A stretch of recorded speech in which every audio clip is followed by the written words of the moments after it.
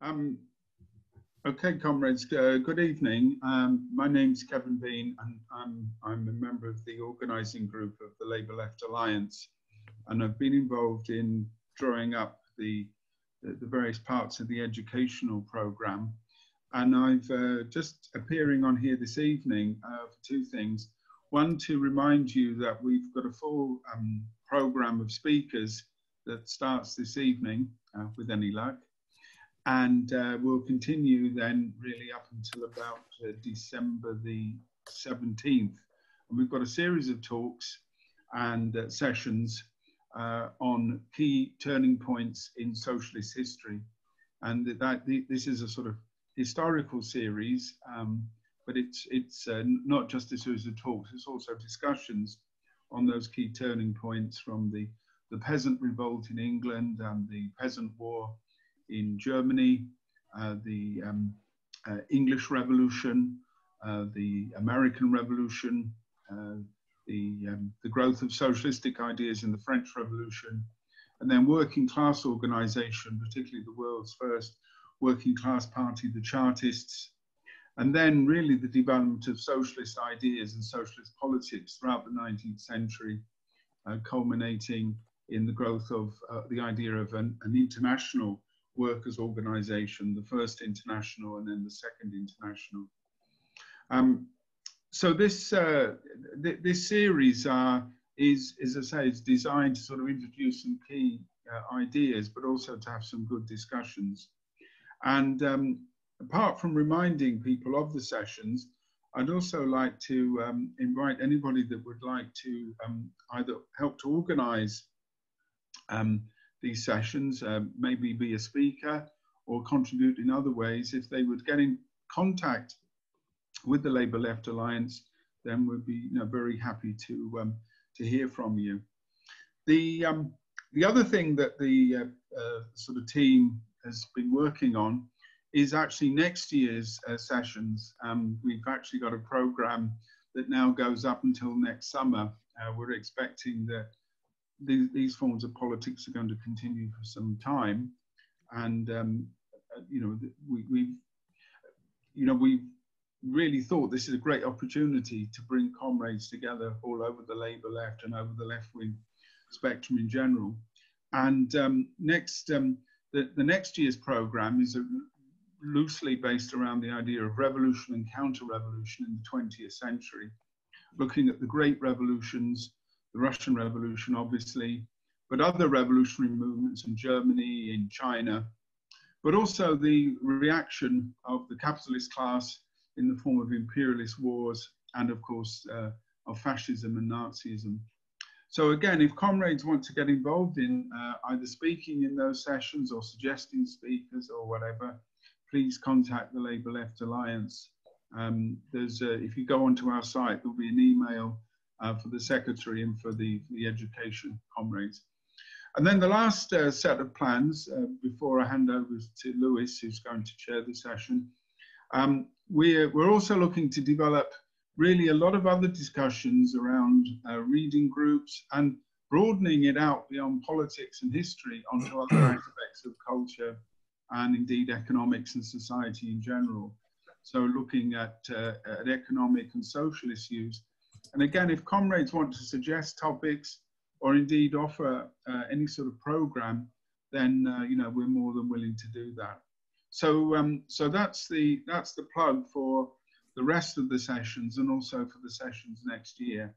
And I hope comrades will come along to them, but also will offer ideas for speakers or offer themselves as speakers. So thanks very much, and sorry for interrupting the start of this. I'm now going to go back into the audience and, or rather I'm going to go onto the terraces and start cheering or booing as the case may be.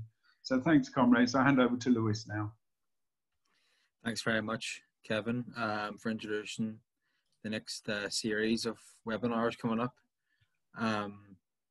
Sure, I'm Lewis Nesbitt. I'm with LLA-NI, and I'll be hosting tonight's webinar about Marxism and the Premier League. And I'm lucky enough to have Peter Kennedy here to introduce us to the topic.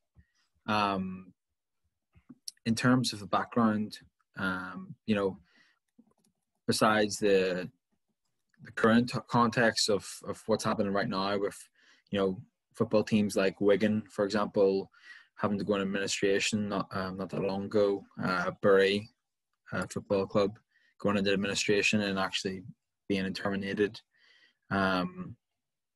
There's a precedent of what financialization of football means, and as you can see from what I'm wearing, advertisers and the various areas of football which have been negatively affected by capitalism, you know, turning it from a sport for the working class as it was always perceived into something a bit more consumer based. You know, I'm not going to ramble on much more. I'm going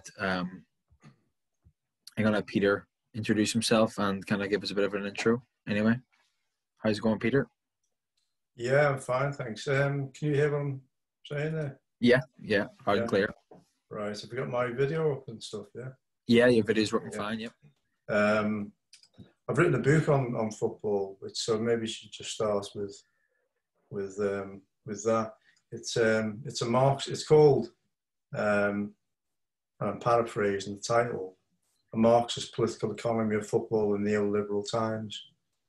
And it's aimed at looking at the elite European football club leagues, but mainly at the EPL, the English Premier League. And just to note how the changes in that are kind of unique, you know, representations of the way modern capitalism is right now. But also at odds with what we take to be capitalist enterprises.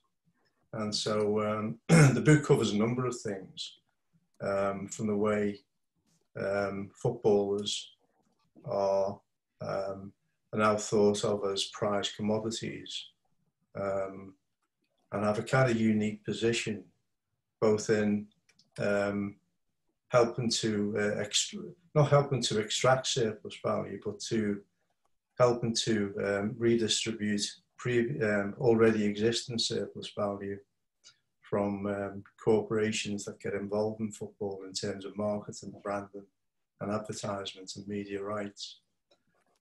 So football, the massive wages of footballers, you know, that we see in the Premiership, which reach millions of pounds per year, is a mixture of wages in the good old-fashioned sense of working class, but also redistributed surplus value, which is kind of a unique thing. In capitalist relations, then working class have surplus value extracted from them, and that gets directed to the capitalist class who realise that in profits after they've shared out the surplus in terms of profit and rent and so forth. So a chapter of the book looks at the labour process of footballers, and takes on board the market relations and production relations, i.e. the labour process. I'll come back to that in a moment.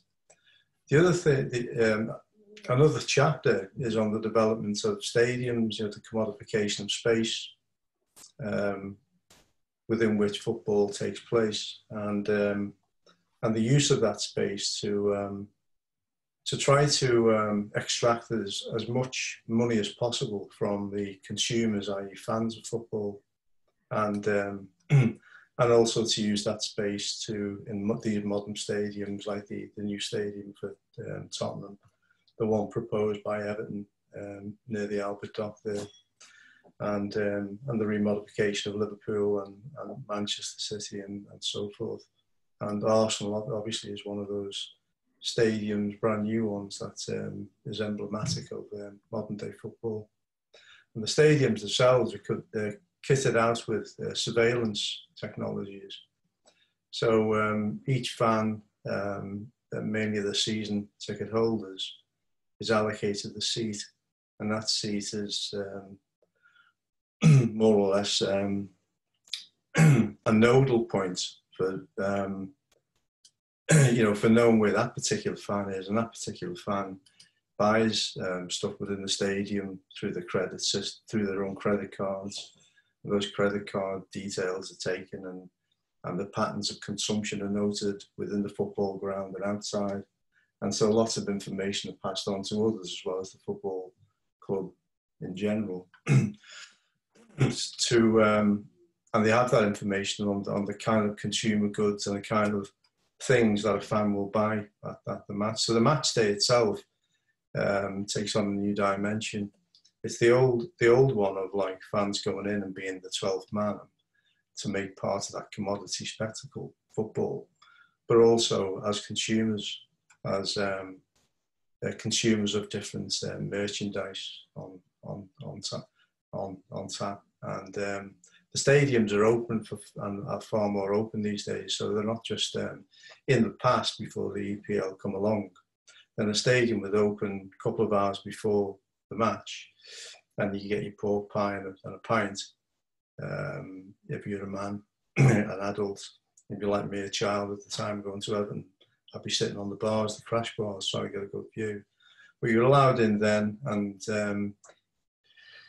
then you'd watch the match, bugger off, and the gates are closed unless they're going to be opened again for the reserve match the next week. You know, you play one at home every 2 weeks and play away, as we know.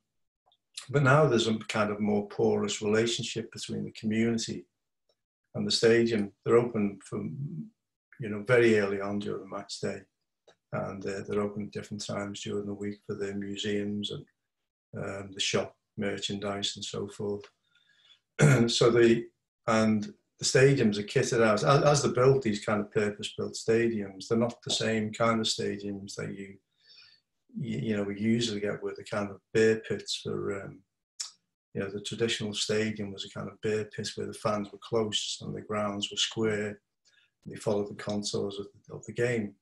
Now they're kind of more rounded, and, you know, to maximise the space, there's no discrete sort of openings at the ends. Every area of the stadium is kind of enclosed and used for seats and so forth. But it's also kitted out with released electronics too. So the space is commodified, and so we're just as much as consumers as fans. And there's that uneasy alliance now within fandom between notions of fans as, you know, are we fanatics, are we consumers, are we customers, and so forth. And we are all those things. And some people just go and the kind of, you know, the new fan are those that can sort of play the tourist role across different stadiums. Cheers. That's my sort of butler coming in there. So anyway, so it's a new space. So there's a chapter on that, and then another chapter is on the other dimension of fans, and that fans, when they get involved in the game, do so from a kind of commercial side, so that they have their commercial head well and truly on, and it's kind of very reflective. So that emblematic of this is the emergence of supporters direct and the different supporter trusts within various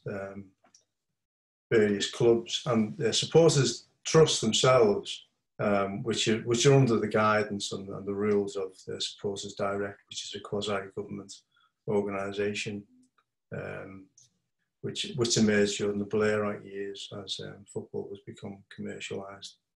They are there to kind of like to try and restore order to football's political economy, in terms of the use of the football ground, in terms of what you pay for tickets, in terms of the fan experience, and allowing fans some say in the running of their team, of their club. And that's in response to the way certain owners have used clubs these days as a kind of like, you know, an asset for, you know, to make money through the building of new stadiums, through the you know, the use of the club as an asset to create more debt. Like the Glazers take over Man United, and immediately they went from a surplus to a debtor club, and so everything is about debt, you know, and they so it's kind of like you know, to counter that, the supporters direct the merge, but unlike the traditional fan organisations, supporters direct are there to kind of run it, you know, to direct clubs towards like a new business model. So they're very commercially orientated, and they're very conscious of football as a commodity. And so they give advice on how stadiums should be run, and lower down the leagues, you know, beyond the EPL, where the clubs are often in crisis or just about balancing the books, and they play their part in kind of ensuring the, you know, the reproduction of a club over a given year by either investing in the club and taking part, share ownership, and or even acting as workers, ground staff to keep clubs, stadiums up to shape and so forth. So, you know, the typical fan organisation, like Supporters Trust, are very much like market orientated, and their preoccupation is to try and run the clubs on a more responsible exchange value foundation. And so, in my eyes, their kind of outlook has been commodified. They're you know, they go for things like cooperative kind of business enterprises, and they are sorry, they are a relic of that commercial, that kind of colonisation of the commercial ethic within football.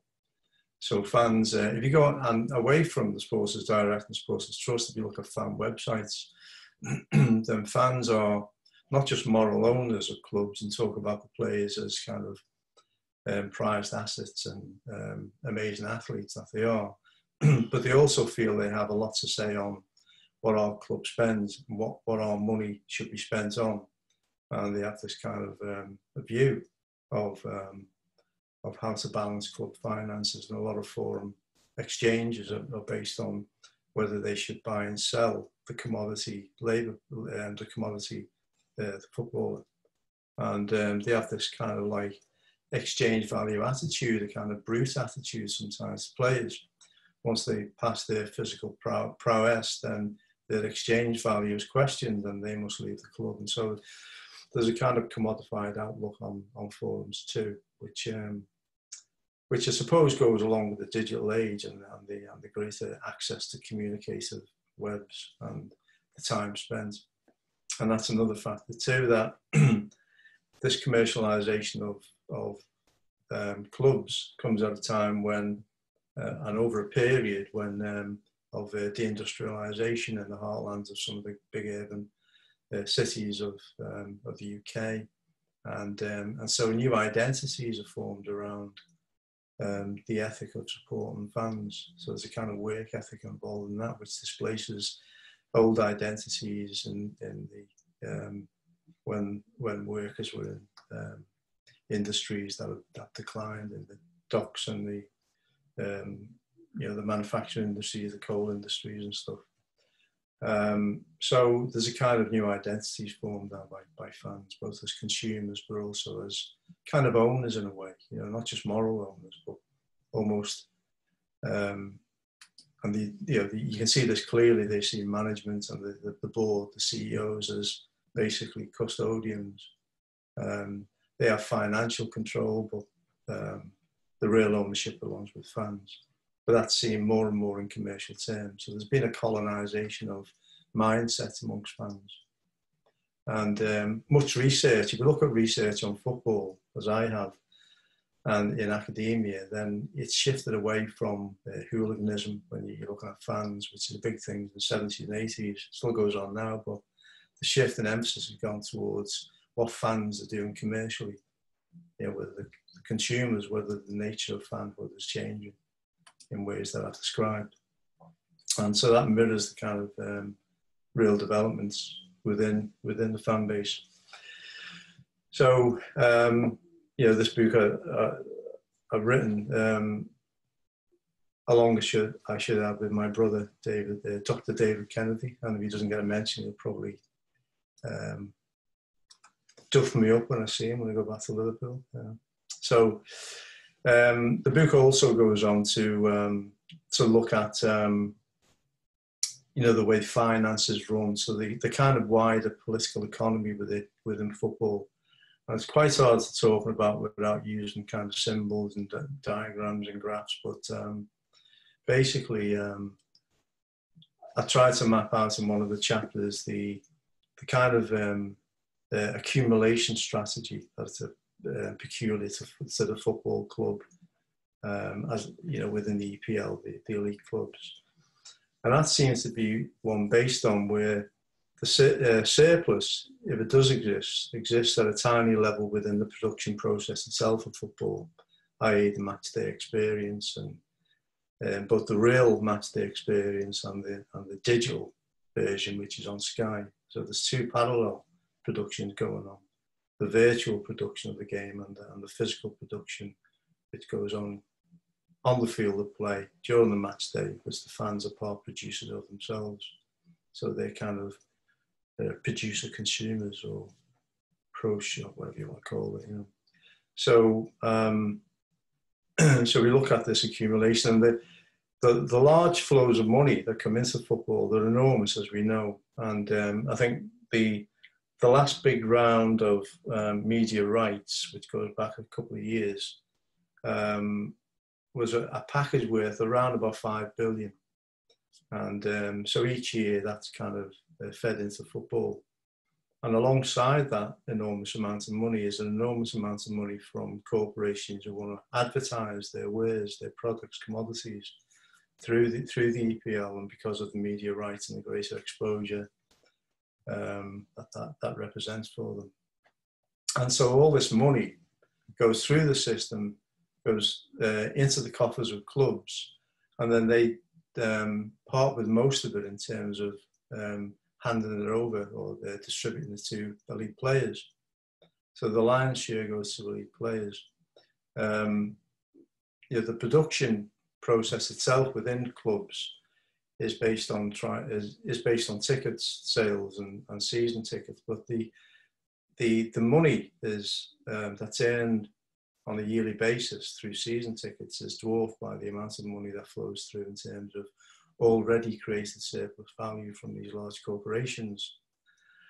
And so, and the whole lot goes through the system and back out again, and so much so that they end up spending more than they do get in revenues. So although we're looking at the development of a giant industry called the football industry at an elite level, and we're looking at the way this has been commodified, and it's often called a capitalist industry, then it's still a funny old business, because it's a business that, on the whole, at the level of the league itself, it doesn't make a profit, it doesn't make surplus value. It kind of drains surplus value from the corporate sector, filters it through the system, where people, various, actors or agents and so forth, and players and club directors absorb this surplus to the extent that it absorbs the surplus, and even more. So clubs are, at the league level, there's often a debt overhang year on year. So it's not a capitalist industry like any other in that sense. It's a kind of merchant, it's kind of merchant capitalist that uses money through, money inputted, money outputted through the other side, and very little profits are made. So it's a purely business, and I'd like to go into more on that, but I might be able to do that in the discussion itself. Just like to say something about the players. I've done an article for some management journal, I can't remember which it was, but it was on the management of the labour process for elite players. And it was looking at how, because the market situation of elite players with the Bosman rule in I think it was 85, 86, I can't remember exactly now, which allowed free players off from from their basically feudal relationship with the club. The player was tied with the club for a certain amount of years and couldn't sell their labour power freely. Then the Bosman rule give more freedom to players to have their own personal agents who organise contracts for them, and gave them the upper hand, and they were able to more freely sell their labour power. Now, that's because of their market situation and the peculiar skills they have at the top end of the market. Then they can extract rent for the scarcity of those skills, and also because they're brands as well, they're able to extract even more of that surplus to in terms of their income. So a player's income is based on the scarcity of the uniqueness of their labour power, but also the power they have in the market, in the competition to buy the best players, the best of global players across Europe and South America and Africa. And but it's also because they're a brand, they're an important brand, and there's certain rights, branding rights, certain rights to use their personalities, their bodies as kind of like advertisement boards and so forth. So the whole package gives them a vast amount of market power, which we could go into. But the other side of it is that, and the pound of flesh, as it were, of that is that the club wants ascended to kind of control more of the productive side of the footballers' day-to-day activities, and so the market situation and the work situation is different. The work situation is heavily controlled and colonised by scientific management. If you look at football clubs, then science has developed a lot more on, in terms of diet, in terms of exercise, in terms of monitoring players, players wearing their GPS gadgets and devices to show them how much they've ran on the pitch or they've done in training sessions, whether their heart is beating too rapidly in a training session, maybe they're becoming ill and to take some time off. So every aspect of their life is now kind of scrutinised and surveyed, and even to the extent that through social media they give them training how to manage themselves and on site to be the correct commodity for the club. And a lot depends on that, because if they don't and they lose the pecking order in the squad, then the wages suffer. While they keep in the squad, keep the heads down, do the right thing, be the brand for the club, the kind of emblem of what the club represents and the kind of brand fashion, then they can accrue those wages that they get, that they're able to extract. So, and if you look at each of these parts in turn, the fascinating, so what plays the diet, the dietary foundation of each player is scrutinised, taken over by the club. They more or less supply meals for players, and if they don't supply meals indoors, they tell them what they can eat outside when they go to bed at night, and more besides. If they're caught smoking, it becomes a big issue through the media. There's one Arsenal player, I can't remember his name now, but I think another chap was Wayne Rooney caught smoking once, and that was seen as a kind of a real sort of like tarnishment of the brand, and also a threat to this football player's kind of like health, and so ability to kind of play at an elite level. So there's the fascinating thing is look at the way science has developed, sports science within clubs. And so if you look at the old days, you'd see on the bench on Saturday afternoons when they only played mostly on Saturday, and on the bench would be the manager smoking a cigarette or whatever he's doing, and then there'd be the coach. So if they had a coach, which is probably a trainee manager, and then you'd have a couple of people with buckets and sponges ready to run on the pitch.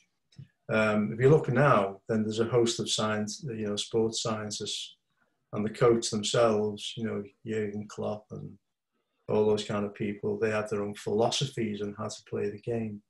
And they talk with the, you know, the sports scientists about how to evolve a team effort and to work as a team and devise strategies as a team. So the game becomes almost like, you know, a game of chess, and a lot of it is mental. And that's relayed back to players. Every match is decoded and deconstructed for every move that players make, and the sports scientists and coaches use that information to personalize training regimes and so forth. So from diet to the mobilizing of science, to the use of digital technologies to send messages about players' activities, physical activities on the pitch, how far they turn, how fast they turn, how many tackles they do, and all the rest of it. Then the labour process side of things is heavily controlled. So on the one hand, we have the market situation, which players control, but that is countered by the fact that they have to sell their soul, their body, their mind, their mentality, their emotional labour, not just physical labour, to the club while they're there.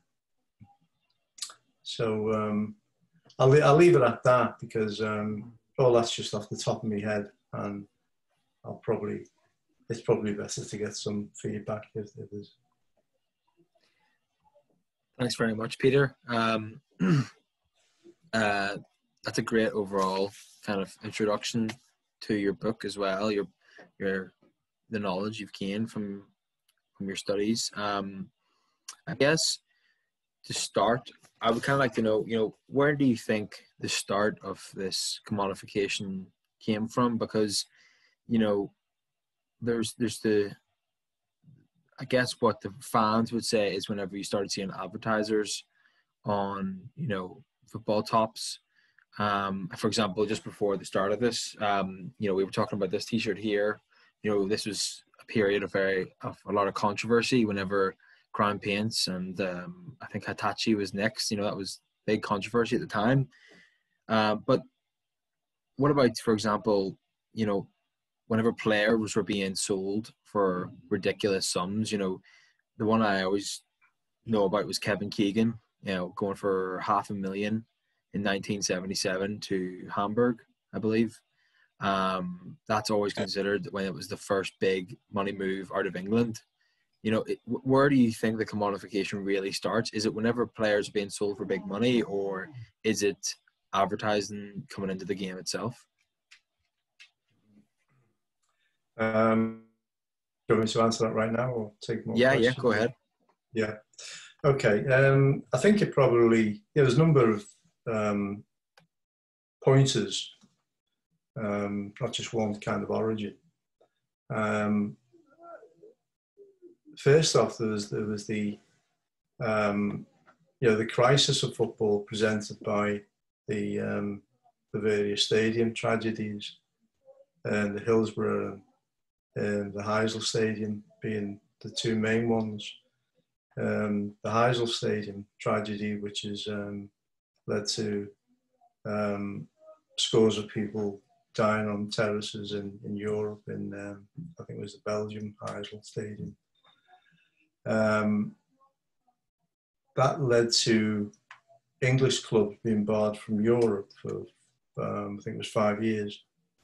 And in 1989 there was the Hillsborough disaster, and I think at that time football hit a new low, and there was a lot of government attention on trying to revise football, to look at how it can be kind of placed on a new pathway. And so there was a look at stadiums and all-seater stadiums, and make a stadium safer, and putting up sort of safety barriers around grounds. And there's a period of time where we see all that netting around the pitch itself, where they're separating fans out from the players. And So there's a big move towards redefining stadium spaces, which led to the commercialisation of that space, all-seater, making the grounds all-seater. And that obviously meant that less fans in a given space could be fitted in with all the new seats. And so there was a kind of pressures on to kind of like increase the price of attendance at the game. And this kind of encouraged what was already happening, which is a kind of embourgeoisement of football, the football fan. In other words, that began to and there was a purpose to that. It was by design, began to attract a new type of fan, a middle class fan, attract the families, and so this is all part of the process of seeing the football as an entertainment, and along with that was trying to kind of cut out hooliganism.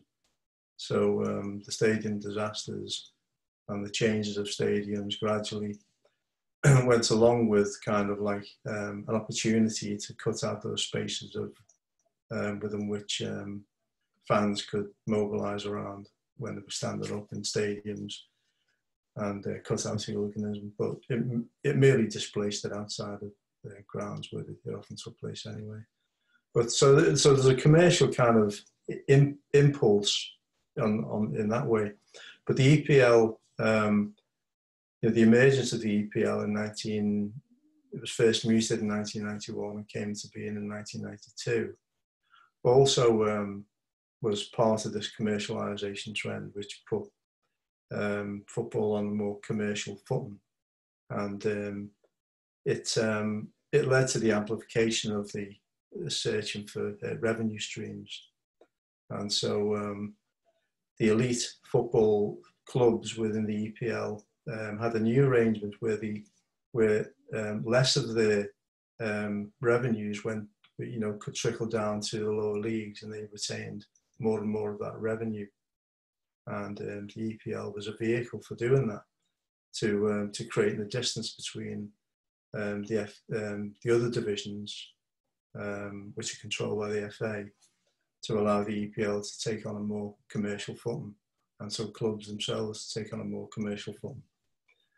And so I suppose there was these kind of trends, along with the wider context of businesses looking for outlets for their surplus capital, looking for football to be polished up and branded up so that it could become a good vehicle for advertising their wares too. And the more that stadiums began to look better, and the more it attracted a new, more affluent audience at stadium grounds, then the more attractive it came as a vehicle for the swirl of surplus capital that was looking for an outlet.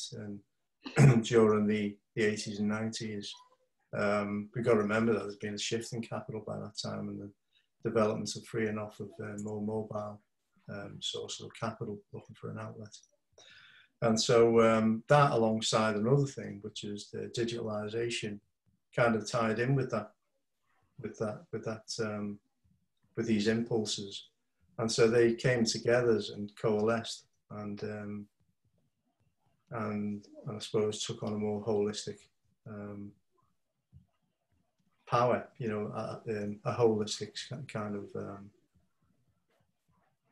entity which developed the commercialization of football. And so it's gone from strength to strength from there, I would say. And so, that's what I would say. It's not any one thing, but it's a number of things. And so, yeah. Yeah.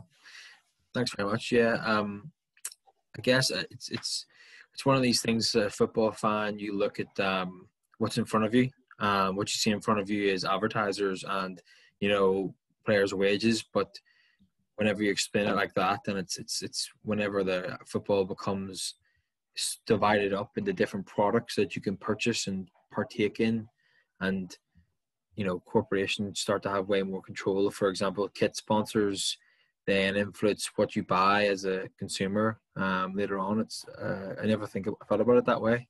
We've got a few people asking questions now. First is Kevin with a question. Go ahead, Kevin. Yeah. Thanks, Peter. I enjoyed the talk a great deal. It's a bit of a comment, but also I suppose there's a bit of a question in there. I think when you're a football fan of a certain age, and I suppose I've been watching football in one form or the other from the early 60s, and I think since I sent you a bit of a blue nose, I actually went into the pub where the one in Chester that Dixie Dean used to keep, the Dublin packet. So I've actually seen Dixie Dean, but not on the field.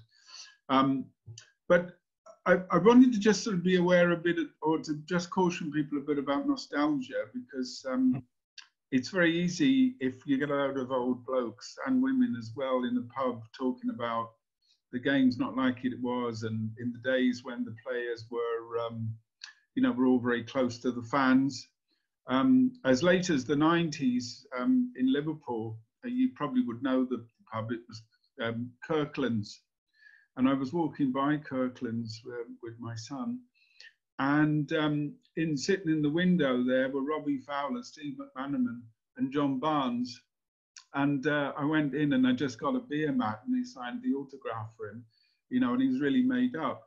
Now, that's not likely to happen, I think, anymore. So there's a sort of nostalgia, and I wanted to just wonder whether that's all a bit false, and whether it's all just, like a lot of things in capitalism, it's now just an intensification and of what was already there. So I'm thinking of, for example, it was a Liverpool team. So again, I'm sure you'll like this example, but it was a Liverpool team. I think it was probably in the late 1890s, and the team wasn't doing very well. So they went to Scotland, and they essentially bought two teams. One was 10 players for the outfield, and then the other one was the goalkeeper. And they actually fielded a team that was pretty well just bought in. So the mythology that you have of clubs when they used to be all local lads and they were all doing this for the honour of the town and all the rest of it. And, it's true. And I'm sure Matt Jones and other people from Glasgow will remind us that the people who were, the Celtic team that won the European Cup all came within, I don't know if it's 20 or 30 miles of Parkhead, and that's never likely to be repeated again. So my point is, it's a rather long and rambling point, but are we just not seeing what has already been there in football, a sort of intensification of these capitalist processes? And a lot of the mythology, is exactly that. It's just it's now slicker and more overt, and that just as other things in capitalism have got slicker, just as cars have got faster, exploitation in factories has got more intensive, then this is really what we're saying. And that, if we invest so much emotional commitment in it, as you said, that probably tells us a lot about all the things in our lives which have sort of gone, particularly a sort of sense of rootedness and, familiarity in places and industries and the way that people live and, worked in that way. Mm-hmm. And then just one last question to you, Peter, is, what's the alternative? Before we came on, we had a bit of a chat about going to German football. And, there are lots of different ownership models, and in particular, the participation, the role of fans in that. And I wonder whether you think there are real political demands around that, about controlling clubs and about making them, genuine organizations. Anyway, thanks. And thanks very much. Okay, do you want me to answer that now? Yeah. Yeah, go ahead, Peter. Okay. That'd be great. I think you're right about the nostalgia thing. I think one thing about football is that it's always been a vehicle for entrepreneurs to get hold of football clubs, professional clubs, and they use them. In years gone by, they're making the same kind of use as the entrepreneurs now, albeit that when I say entrepreneurs, capitalists. You know, now we have global capitalists owning them. Before it was local capitalists, and they're doing it for partially the same reasons. They either want to, like, give the kind of money that they've been able to earn in their own industries. They want to give it a new image, so they want to, like, kind of rebrand themselves, and football is a good way of doing that, because you know, it's kind of like a popular thing. It catches the popular imagination, and it gives them a more positive image. So the big global capitalists who own clubs now, you know, people, you can't be a millionaire today. You have to be a billionaire to own football, the top football clubs. In years gone by, just the same way, you know, we can look at it nostalgic wise, as Kevin was saying, but lo and behold, the same impulse, but it's just that it was local capitalists who were using it for the same purposes, branding themselves, ingratiating themselves within the community, seeing themselves as like custodians of a product that was so important to the local fans, who were also their employees, maybe, and during the weekday and Saturdays at that time, because people work 6 days a week. In fact, John Holding, my brother's written a book, and I'm just giving you a chance to see it on Amazon there. It's a great book. It's on John Holding, and it's exactly this thing about the nostalgia. John Holding was a key board member of both Everton and Liverpool. Everton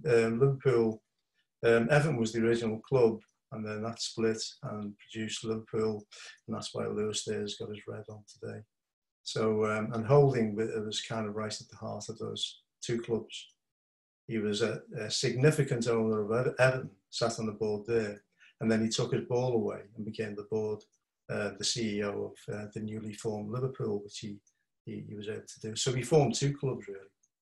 And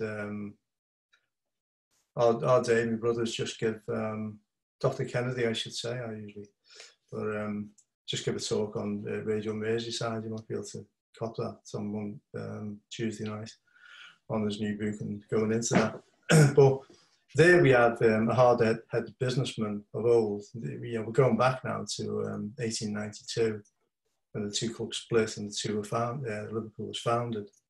And the original Everton side played on Stanley Park, and so the Everton board turned left and formed Goodison, and John Holden kept walking rightwards to Anfield side of things and formed the ground there. So so at that time, that was the split was over hard-headed business stuff, you know, like the price of the ground rent. Holding was the owner of the ground, and he was extracting more and more rent from the others who sat on the board. But it was also political as well, because the other board members at Everton, the original Everton, were part of the Liberal Party locally, and they supported Home Rule. Holding was a working man's Tory who organised the working man's Conservative Party within Liverpool. So there's a political split to that. And that was aggravated by the fact that he was a brewer and wanted to sell ale on the ground, and the other members of the board were all teetotalers. So there's a number of things all compiling which brought about that split.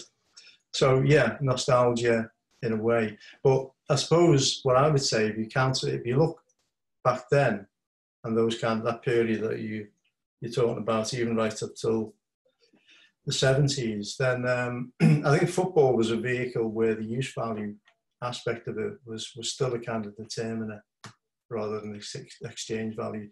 Don't forget that a commodity has two elements to it: use and exchange value, as Marx says, and what dominates the commodity form is the festicization of that object as a use value, as a piece of exchange, a value, a unit of value, an asset.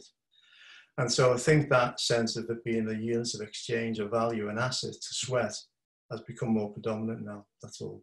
So it's not about like any golden age. It's just about. So I suppose in that sense, Kevin's right that there's been a kind of development of that commodification within the game, whereby now more firmly the value orientation of football as a useful social thing takes to the fore. But that it's never lost, because the interesting thing is during the COVID, I wrote a small paper recently which went into Soccer and Society, a journal that says it all, doesn't it? A whole journal given over to football, you know, which is run by Routledge, a big corporation, to make money. So that would never ever happened in the past. It does now. But in the article, I point out how in the COVID pandemic, in the heart of it, when clubs were furloughed, you know, the workers, staff there were furloughed, and the kind of value arm, the asset arm of football came to a halt almost. Then the use value aspect of it as a community asset came to the fore, and it become like an arm of welfare within the local community, where players and fans and other members of the football club would engage in charity activities, would attend food banks, supply food banks, would cater for things to do with key workers, you know, to make their life more bearable during the struggle, and also to you know, to deal with people isolated in the community who were alone. So you know, so it was clear that, you know, a lot of the clubs, and obviously this is part of the branding exercise too, so no one's denying this kind of, you know, the other aspect, the instrumental side to this, but nevertheless, it became a real welfare arm, a real kind of like social emblem within the community, and I think that's what it is, to answer the other aspect of Kevin's question, that do football clubs, do they harbour other kind of sentiments, other kind of relations? And then they do. You know, the answer calls for needs in the community, for welfare, for finance, and for support with various charities for people in need. And while that is, you know, an instrumental kind of thing as well, it also has a substantive side to it as well. And so so that was interesting during that period. So you know, okay, that's great. We've got a few more people here asking questions. So next, Matthew Jones. Hi, Matthew, go ahead. Yeah, can you hear me okay? Yes, yep. Yeah, all right. No, I think there's a couple of points just briefly, because I'm going to have to go to my CLP meeting in a minute. One, I think that one of the important points, of course, is the movement to the, in terms of the evolution of football, obviously, is the Bosman ruling, which gave a great deal more power to a select handful of players to make a lot more money. And also, of course, concentrated football in a small, in Europe, which is the core of it, in effectively a handful of clubs. You know, before Bosman, you had the likes of, say, Dundee United could get very seriously deep into European competition based on the fact they could go around Scotland recruiting young players and then sign them up in very long contracts and keep them there because they controlled their contracts, you know, for 7 or 10 years, and they could keep these guys, and nobody could could take them off them unless the club wanted to sell them. And so that really just sort of changes football completely, you know, in terms of, you know, the concentration of power among clubs and the concentration of power in a handful of footballers, and actually removes, you know, the income from most footballers. Actually, the bulk of people who play professional or semi-professional football are not being paid a great deal of money. You know, the ones at the top are being paid, the elite are being paid a hell of a lot of money. The other thing, of course, I think is you know, in terms of, it's a very strange form of capitalism, because actually the people who are making the money, who are taking the money out of the business, are in fact the players. But the owners are not making, in general, are not making that much money at all. You know, you know, you can look at it as bread and circuses and a diversion and all the rest of it, but it's a very, very strange model of capitalism to operate itself. I mean, it's not just football. I mean, you could go with even sort of likes of some of the American games as well. You know, the real money that comes out of the game is in the pockets of the players and not the owners. You know, and it's a sort of strange form of, I suppose, latent degenerate capital that you see that that existing, and it's not, doesn't conform to, say, the normal systems of value or the commodity or whatever else. Thanks. Cheers, mate. Yeah, I know. And I was looking at there's some data a couple of years back, and is making the point that not long before the development of the EPL and the breakaway from the FA, then I think it was 1989, the average pay of a first division footballer was 5 times the average wage of a skilled worker, you know, within in the UK. And you know, now it's just like, you know, it's it's in the stratosphere anyway. You know, there's a big gulf in difference, and Matthew has alluded to reasons why that might be. And you know, the Bosman rule certainly was the case. Yeah, it's a totally different situation that footballers find themselves in, as Matthew says, and I mentioned before. Footballers are able to extract large amounts of that revenue in terms of their own incomes each year. And I suppose like they become global entertainers, not just like sportsmen, but then they're part of the entertainment industry, and there's been a blurring of the boundaries there. You know, the amount of fetishism now, this is another thing that's developed in football, that you know, fans more or less have careers in talking about football now as well. So there's a, you know, it isn't just something that preoccupies people more on a Saturday afternoon, but it's a preoccupation that that lasts the whole of the 7 days of a week for certain core fans. And with the development of like sports programs and channels like Sky, where it's wall-to-wall coverage, then all the mundanities you can ever think of in football are talked about. You know, the dramas of football, footballers' lives, what's going on in the minutiae, and fans can tend to lap that up. The other thing to football as well, which we haven't touched on tonight, is the way it's been chopped up for betting purposes. So in the old days, where my dad would go along to the local bookmakers and put his bet on for whether Everton would win the championship that year, you know, the league that year, and that was it. Now you have a situation where the potential is to bet on how many corners are taken in the first half of a game.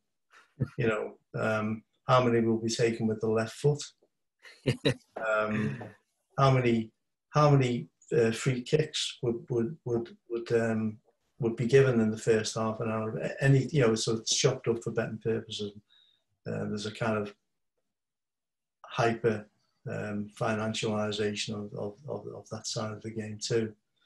So there's a lot of things about football which are different, and it isn't just about nostalgia, but the game seems to have like taken on a highly fetishistic form in all those the reasons that I've mentioned tonight. And while it's not exactly a capitalist enterprise, and I suppose in many ways that kind of mirrors developments in capitalism. And one of the issues and problems with Marxist interpretations of football in the past has been that they've taken one of two routes. They've either seen football as kind of like, as Matthew said, bread and circuses, as an ideological vehicle for containing working class outside of work. And so acting as a kind of a safety valve for expressions of emotions and frustrations that workers may feel as a result of their life in capitalism, gives them an outlet for that and something to talk about that brings people together across the class spectrum, kind of thing, that kind of ideological approach. So they've even spoken about football in those terms, or they've seen football in a functionalist Marxist ways in terms of the forces and relations of production, you know, and how players are the workers, and the the managers are the paid tailor-right staff to control the workers, and how the owners are outright owners, and that doesn't stand up to much scrutiny. And that's one reason why I got interested in a Marxist perspective, was to kind of situate football within the declining forms of capitalism right now. And in many ways, it kind of amplifies and highlights and illuminates that the declining tendencies within capitalism. So it's highly fetishized, but not based on surplus value extraction. And for me, that characterizes one very important feature of capitalism right now. Marjorie asks the question, without knowing too much about football, would you say then that the footballers are exploited, or how would you interpret that? Yeah, I think footballers are paid quite a lot of money, but they are exploited too. They're exploited because their labour is controlled, and they, although they don't, you know, they sell the labour power, but in the selling of the labour power, a large proportion of the income that they receive is in terms of the surplus value, the redistributed surplus value, as I've mentioned. And I haven't got like figures on hand tonight. I could have had them for you, but I haven't. But still, there's a level of exploitation there in terms of the intensity of the training sessions, the control over the diet and footballers' activities. There's a kind of more, and that's the irony. And another irony is that the control within the footballers' labour process, as I call it, and I include, like, the physicality with the emotional labour and so on that players have to give, and the other things that they, as part of their task as footballers, to be ambassadors for the club and the community and so forth. All this means that it's something that footballers wouldn't necessarily do unless they were controlled in some way, and unless they got something from it as well. But isn't that the way exploitation takes place with workers too? Workers get a wage, they get a steady income, a career, they can buy houses, they can, if they have a career job. So they get something out of that arrangement too. That's why people put up with it. We don't just get duped, we stick with it because of commodity fetishism, and we believe that we can get a fair wage within the system. We gain from our own exploitation too, but we don't gain in nearly as much as the capitalists. So there's still a lot of alienation going on, and that's exploited. Footballers are alienated. You've got to look at them. What they do outside with most of them. I'm not saying all of them.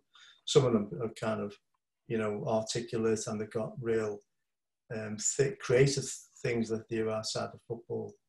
Most of them have spent their life from early age in academies being droned, being where football and coaching and the philosophies of football and tactics have been drummed into them, and they know very little else about life beyond that. And you can see the way they live their lives that way. So they're deeply alienated, I would say.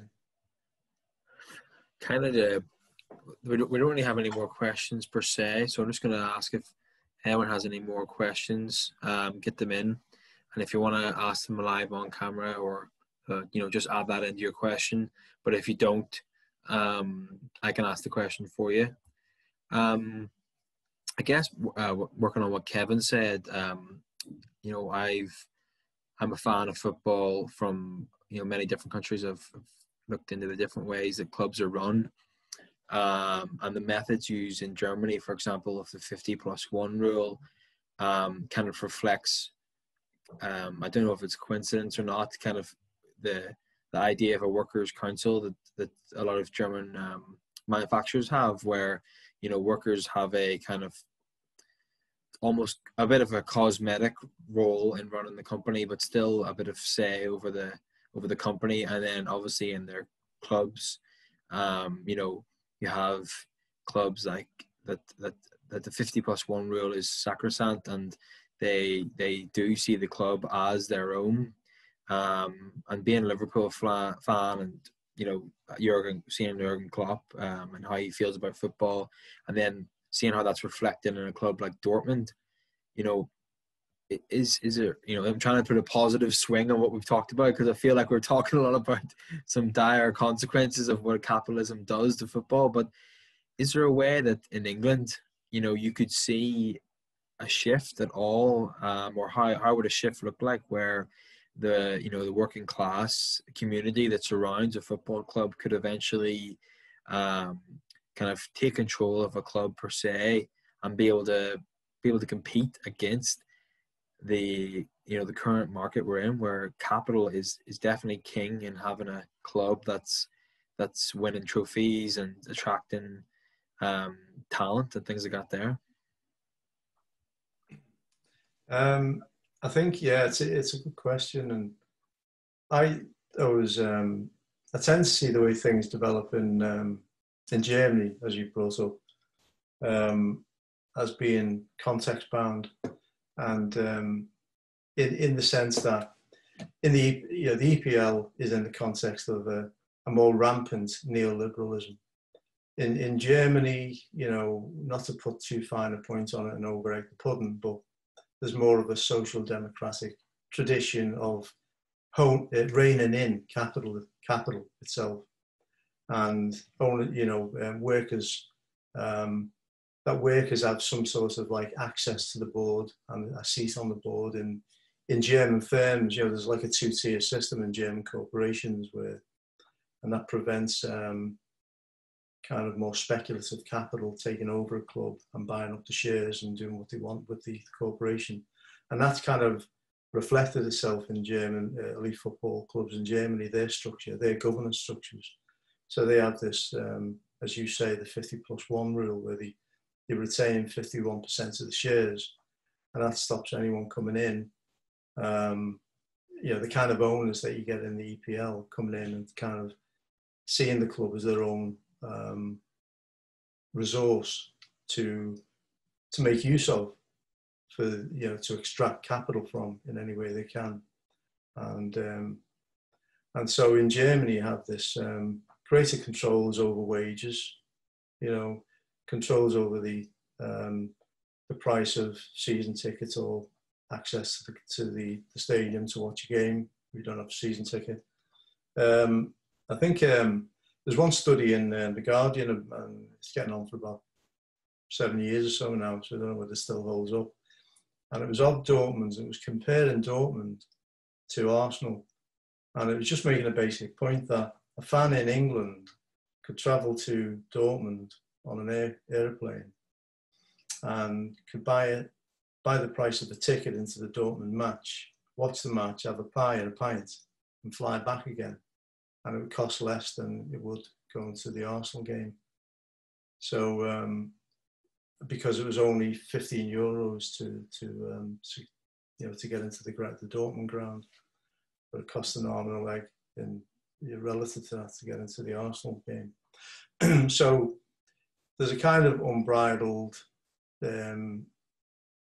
element to the game in England, which fits the context of neoliberalism, where the privatisation has been more effective, the deregulation of industry, the attack on trade unions, to free off markets, free off labour markets, free off capital markets, and all these, and also free the hand of owners to do what they will with their cooperation with the organisations they own, they purchase.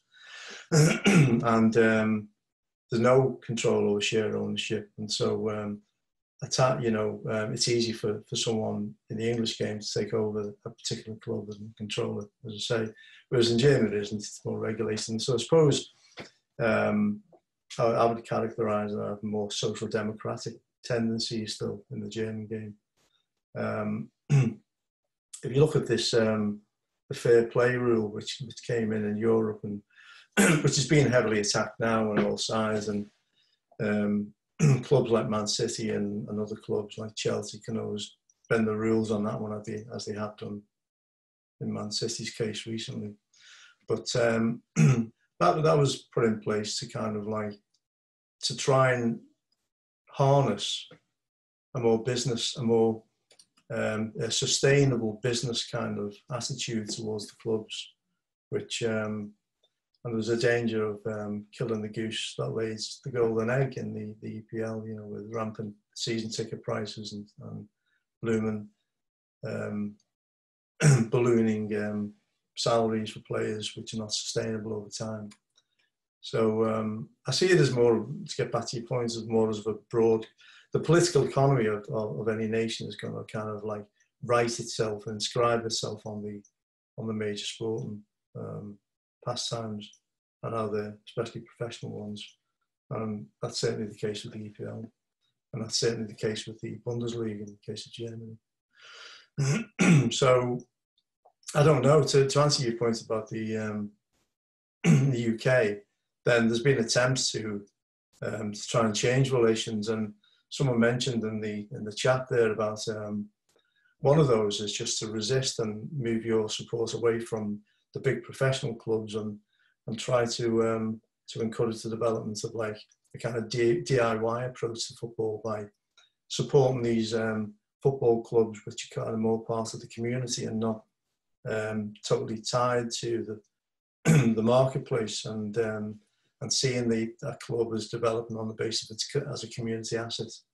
So we see that developing, and that kind of fits with other developments we've spoken of tonight in terms of the supporters trust movement and so forth.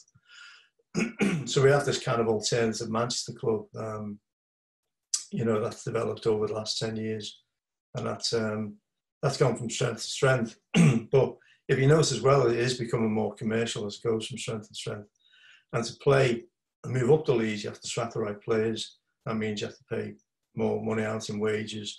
That means you have to become more professional and more organised around how the club is run, you know, financial-wise, and you have to think of the club as an asset and so forth. And so that's in trying to get to that kind of stage where you have this viable entity, you can be taken over again by commercialisation.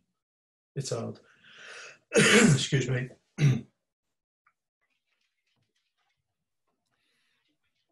We've got Jed here as well. To ask a question.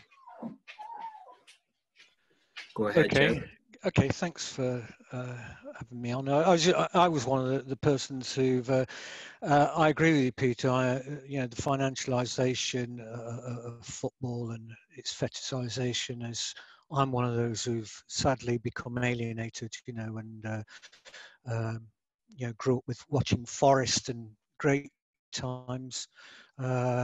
And that will never be repeated again. Again, largely they were local to Nottingham or the East Midlands, if you like. Most of the players, one or two Scots, but you know, just generally largely local lads.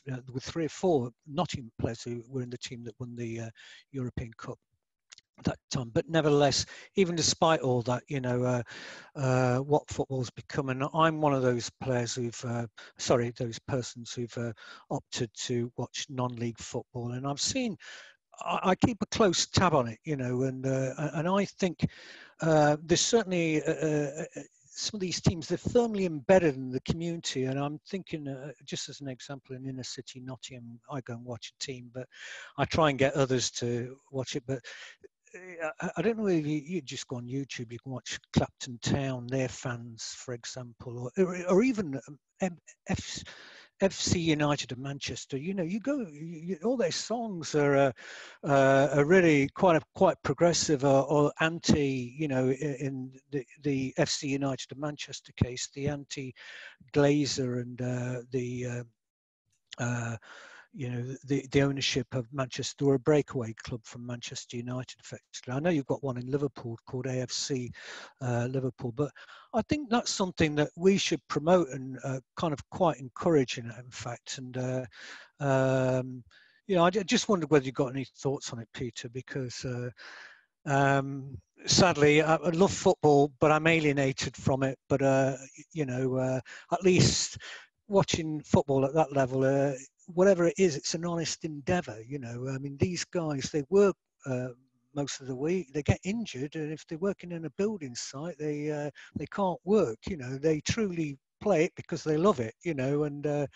And I think it's something that's, I think we should support, and it can be a basis for raising the consciousness too, because certainly with what FC United have been doing, it's been I think a very, very progressive development in the football community. Yeah, I don't disagree with that. I think, football comes from the community originally, and it'll always have that inherent kind of attachment to working class communities, and people will strive to kind of take control back from those that they see as taking it away from them. And I suppose that's part of the impulse for what you described there, is like these alternative clubs which you describe as more honest and more more kind of like focused on football as a kind of endeavour, a kind of creative endeavour, and has a more honest kind of connection with fans, and I think that's kind of like in that sense, that's part of the what I would describe as the kind of the enduring reasons why people will be attracted away from capitalism and towards a more collective and cooperative kind of way of life. We do crave that, and the power of football is still there, and I ask myself why I'm still supporting Everton and I want them to win, and I'm saying to myself, well, it's probably because I'm alienated, in fact, and and there's a kind of tribal loyalty that goes back through generations as well, which you hate to acknowledge, but it's there, and so it's a strong bond, even though, So, but yeah, I do understand obviously you understand it's a human thing to want to take control and take back football and other areas of life that we feel has been taken from us and abused, and that we need to to retake control over. Yeah, but there's something about the artistry of football that keeps attracting you. And there's something about the striving for excellence as well, that's still there. And there's something about the kind of collective spirit that's still there, it doesn't go away, even in the high, even within the highly paid elite footballers, they still have some semblance of what fair play is. A recognition of excellence, and that kind of thing, human excellence. And I think I like to see that at its most visible. And so really, it shouldn't be an Everton fan, should I? See it go somewhere else. But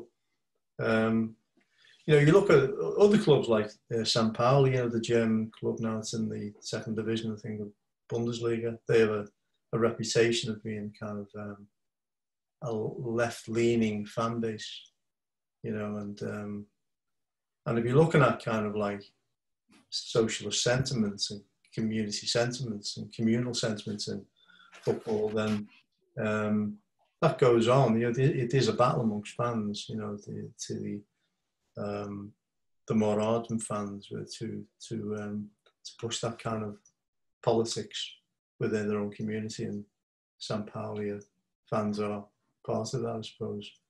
And other fans, like there's groups within like the Celtic fan base, which kind of send people over, and they intermix together and share ideas, that kind of thing, with the St. Pauli fans. So there's a lot of, and I think some of those fans actually are the ones behind some of these kind of, movements away towards the smaller clubs and supporting them, kind of bringing them along too.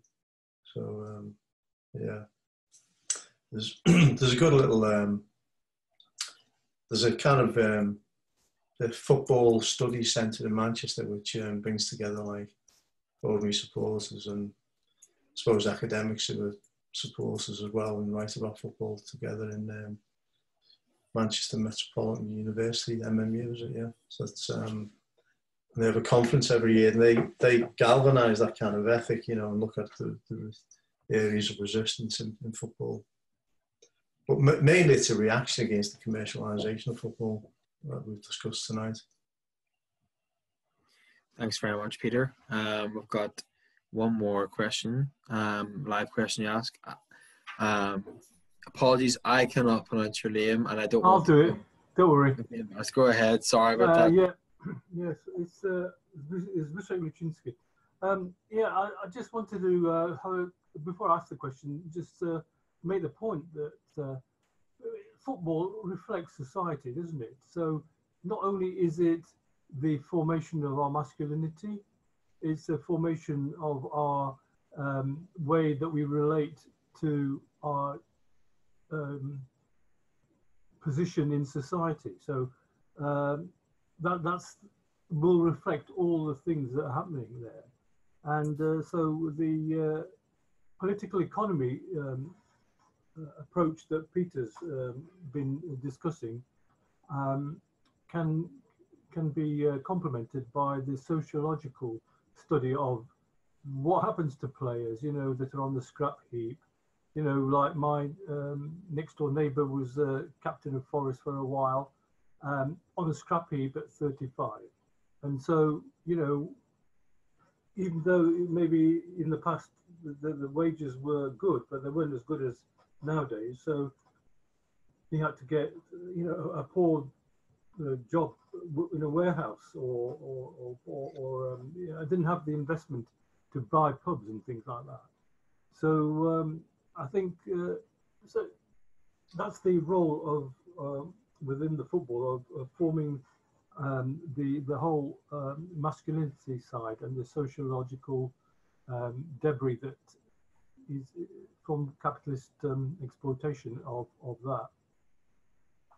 So I wonder if Peter would have a chapter on that bit. Yeah, I don't, but I should. Yeah, you're right. And I think in many ways, like, that issue of like masculinity, and what strikes me is that there's, in some senses, that there's different masculinities, isn't there? And so you look at footballers, and the vast amounts of money they have, and the pruning of their personalities and public images and public imaging, and there is a kind of sense of that, there's a more like sophisticated masculinity, which is different from maybe years gone by, and does reflect society.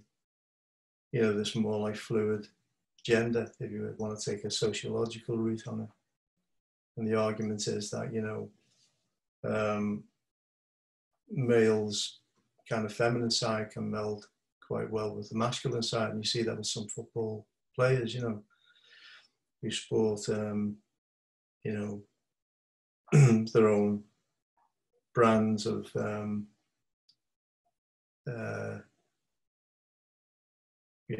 hairspray and hair products, and the kind of dress sense and attention to dress sense, and a preoccupation with how they look and how they come across. And so yeah, there's a lot of what's going on. There's a kind of more gender fluid, as well as a kind of warrior element, not worry as in the worried well, but warrior element to football players too, which is a hyper masculinity. So yeah, there's a cross reference there, and you know, academics have written on that as well from a sociological point of view, and it's interesting and important. Yeah. A lot is like based around branding, so it does come back to kind of this value asset that you're trying to make a difference between what you're selling, what you are as a personality becomes commodified, and what other players have. So yeah, I think all that's important. You know, in football too, there's a growing there's an increase in the women's game, the importance of the women's game. So we can look for really positive things in football, and that it's allowing increased opportunities for women, football teams, women leagues to come through, and even like there's talk of like at the moment, because some women players are really advancing in the kind of skills and the athleticism, that there's no reason why you shouldn't have mixed teams of men and women. Maybe that's going to be the thing of the future. You know, you look at some of the women's World Cup, most recent World Cup tournaments, and they're great to watch. Yeah. So, but yeah. We've got another question. I guess it kind of links back to what you were saying about clubs like St. Pauli. It's from Alex, and he asks about how these clubs like St. Pauli, United, Glasgow, these smaller clubs who are representing progressive, if you want to put it in a term, politics or left-wing politics even, you know, whenever you see about clubs like, the best example I can always look for is Liverpool, which is they kind of try and take the community and they also kind of turn it into the club itself and then try and sell that. So how will these clubs who are like we've been talking about, neoliberal clubs, tackle these smaller clubs who may try and promote their ideologies? You know, will these smaller clubs ever become a big enough threat that the Premier League will want to try and take over these ideas themselves? Or do you think that because of the way the system is, these smaller clubs will never be allowed to progress any further? Yeah, well, they could progress, yeah, and FC United are progressing. To give one example, but I would say they're becoming more commercially minded as they progress, and so for reasons I said before, that to progress means to take part in the commercial end of the game. You know, as you move towards the top end of the game, you have to become more professional and better managed and more efficient in the use of your resources and all those kind of capitalist things. And so you have to take a different attitude to players. You have to look at fans as paying customers who, even though they may have a part share in the ownership of the clubs, they're also, taking up a due role as owners and customers too. So the more that you travel down that route, the more you get colonised by the commercial ethic. I think in the case of like left-wing fans, then to take your point there, then it's been, a case is being made that the owners of like clubs like St. Pauli in Germany are quite happy with the kind of like the kind of radical left standpoint of the fans, because it gives them a difference, gives that club like a difference. You're always looking to sell your club and brand your club on the basis of like something that is different from another club, to attract maybe more fans, or to give you that sense of identity against other clubs, that you can market.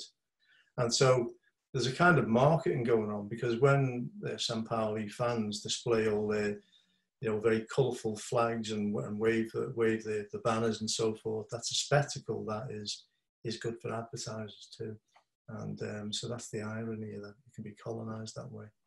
because you're dealing with a capitalist entity and you're on their grounds. The left-wing politics are something separate that really happens outside the ground, and it's taken into the ground, but very rarely converts a club into anything else except a commercial entity that it is. And that's always been the way. I've got another question here in regards to what's happening right now. You know, with COVID, the stadiums are empty, and as a fan, this is from Mike, sorry, but the stadiums are empty because of COVID, and as a fan, it is kind of strange to see. You know, I live in Ireland, so I can't attend Liverpool matches as much as I want, but even then, like a stadium empty, it almost feels like it's not worth watching because it doesn't feel like it's football anymore. It almost feels like a video game or a movie. It doesn't feel like it's a real game, and it does kind of lay bare this whole thing where, you know, is the game being played out for the fans, or is it being played out to finish contracts, to abide by rules for you know, for advertising purposes? You know, for Liverpool, we had to finish our season to move on from our current kit sponsor or past kit sponsors, New Balance, and get our Nike sponsorship. So in terms of what Mike's asking is, you know, what impact does the disappearance of fans have from the stadium? You know, is it going to change the game going forwards, you know, once the fans are allowed back in? You know, how do you see that developing? I think it's only probably short term anyway, relatively, with the COVID situation. But what it does is expose the fact that the spectacle, the game, the commodity that's produced is nothing without the fans in the stadium. And so what you have is a kind of despoiled commodity there. And so while clubs gain most of their revenues outside of season tickets and fans going through the turnstiles, nevertheless, if it's an inferior commodity, then you're in danger of maybe losing the advertisement streams in the future if it went on. In the short term, for elite clubs, it's fine, but lower down the scale, that's where the problem lies, because most football clubs can't rely on the vast amounts of media rights and the advertisements from big corporations. Any advertisements that come their way are from probably second grade, lower down the scale businesses, local businesses, and that, and they rely heavily on ticket sales and match attendance, and so for them it's a kind of survival right now, and there could be a lot going to the wall. Wigan, as you mentioned right at the start, has been, COVID brought together quite a lot of different things with Wigan, but it is kind of like the melting point, the straw that broke the camel's back. And lower down the scale, then clubs are going to find it difficult, as we read, to survive, and we'll need some sort of funds coming in from somewhere to. And whether the EPL will allow funds to trickle down enough to keep those football clubs alive is a matter for debate. Certainly not doing that right now. But for the big guns, the elite football clubs, then they've got more than enough money and resources to ride this out.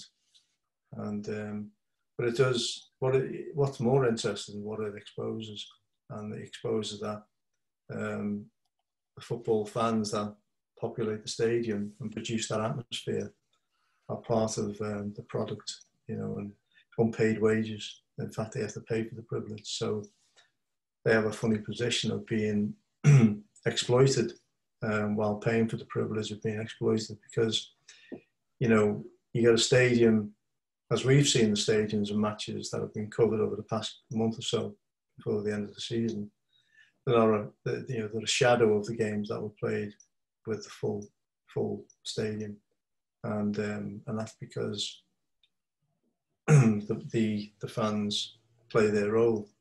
They use their labour power, even though they don't sell it, to create that product. So it exposes that from one point of view. But there's enough revenue coming in. But that would be in danger over a long period, but not in the short period. And depends how long COVID lasts. How long do you think it's going to last? That's a good question. I've seen a few clubs in Europe bring in people into matches, even during the worst parts of COVID. I think in Denmark they had fans socially distancing inside the stadiums. Like, so I'm wondering, which club's going to take the first step. To be honest, Tottenham thought it was, and now it's not. Pardon? Tottenham thought it was on Sunday, but it's not. Yeah, there's been a reversal, hasn't he, in this idea, because it was touted, But there's a grievance. I was talking to a Celtic fan and season ticket holder, and they were kind of disappointed in many ways that some fans are going to be selected for going in. They have a season ticket, they can't get into the game. They haven't been selected, so it causes controversy amongst fans themselves.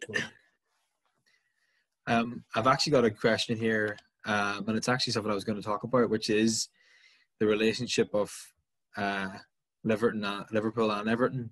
Jed asks about I think he's alluding to how we were once one club and now maybe in the future we'll be one again. And I guess I didn't even know you were an Everton fan when I was about to host this, so I think it's just a happy coincidence, really. But before it's I guess this is not so much about Marxism itself, but I think it's a good way to kind of wrap this up too, which is Liverpool and Everton used to be they obviously were one club, and even going forwards into the 80s and even up to the 90s, you had a derby day, you wouldn't have a problem of fans mixing in the stadium, and you don't really see that now. And that is something that I've talked to older Liverpool fans about how that's missing from the Liverpool as a city. The two clubs have, and I think it is a part of commercialization as well. I'm not an expert on that, but I do feel like they've grown apart so much that the rivalry doesn't feel as fierce anymore. And yet you also have things like the fans supporting food banks in the city, both clubs coming together to kind of support food banks. So I think it'd be a good way to wrap it up a bit, but to say, how do you see Liverpool and Everton going into the future as two different clubs? Liverpool's success has helped us get some great players and develop our stand, but Everton has also got a bit of investment, and they're actually you're going to build that new stadium, hopefully down by the Merseyside. So I'm very curious about how you feel about the city as a whole going forwards and the two teams. Yeah, I don't know. It depends on the success of Everton. If Everton can compete with Liverpool on the pitch and in terms of trophies, then you're going to get that rivalry back the way it was, say, in the 60s and 70s, where it was more evenly balanced and it was more important to Derby Day than, say, a Liverpool Man United or Man City game.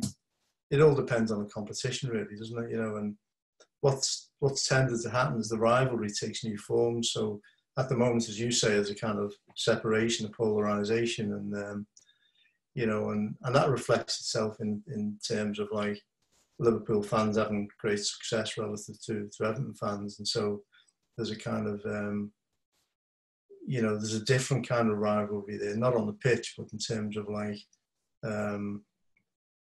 just a kind of that between a successful club and the fans of a successful club relatively to fans of a club that has been less successful.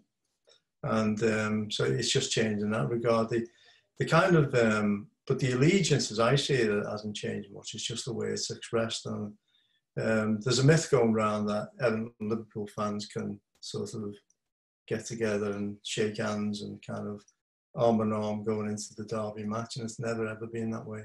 There's been a big rivalry, and it's not located in particular spheres of any part of the city. And it's not expressed in terms of the old firm kind of rivalry, but nevertheless, it's there. And whole families are either Evertonians or Liverpoolians, and there's very few that are mixed,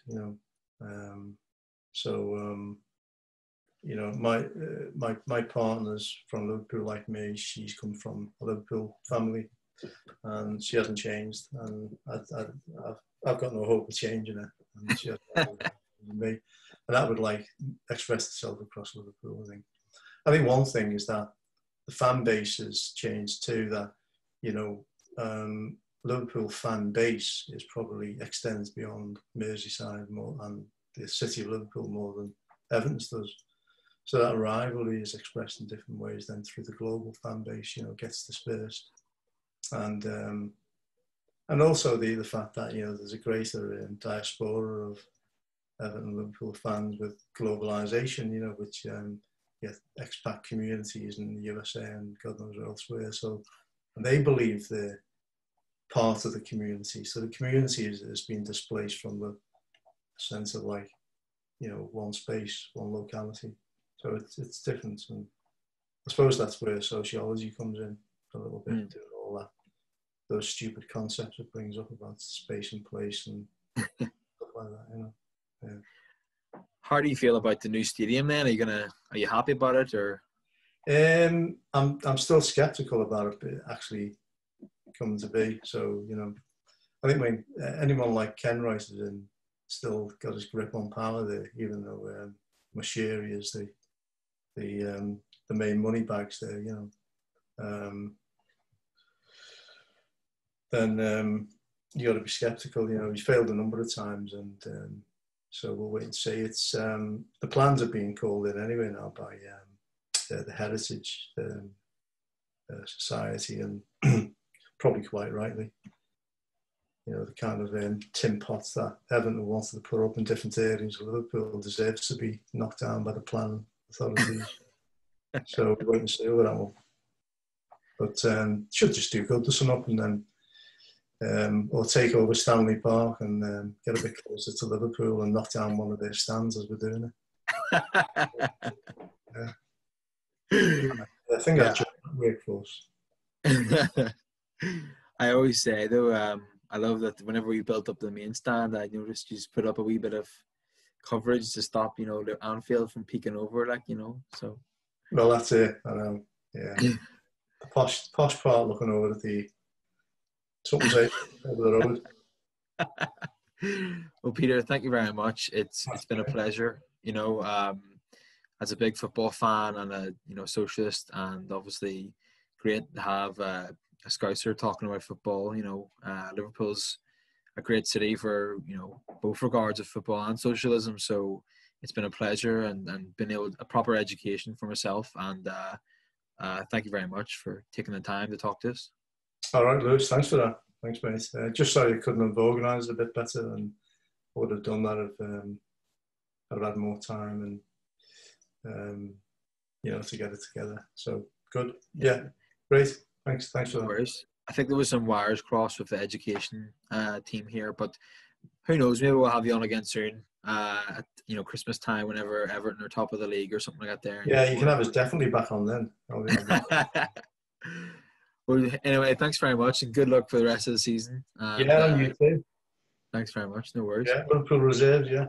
On the 23s, is that now? Yeah. Oh yeah. All right, Lewis. Thanks. Cheers. Have a good night. Thank you. Thanks, everyone.